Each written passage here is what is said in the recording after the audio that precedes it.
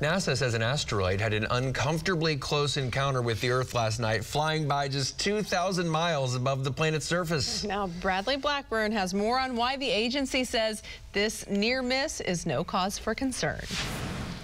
The asteroid named 2023 BU is about the size of a moving truck, and it is moving rapidly near Earth at about 6 miles a second. It was discovered by an amateur astronomer just last Saturday. NASA is confident it will miss the planet, but come closer than almost any near-Earth object ever recorded. We think things like this happen every year or so, but that's just an argument based on the numbers. We haven't actually seen one pass this close, so this shows that we are getting very good at finding these things. NASA says the asteroid passed near South America Thursday at 7:27 p.m. Eastern Time. At that point, it was just 2,200 miles above Earth's surface. That is 10 times closer than communication satellites and 100 times closer than the moon.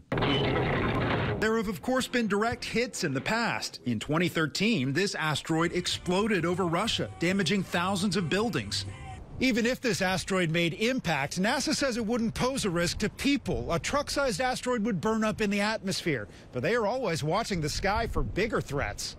Last year, NASA sent the DART spacecraft to crash land into an asteroid, capturing these images. But bigger picture, they tested whether humans can push a dangerous object off course to protect the planet.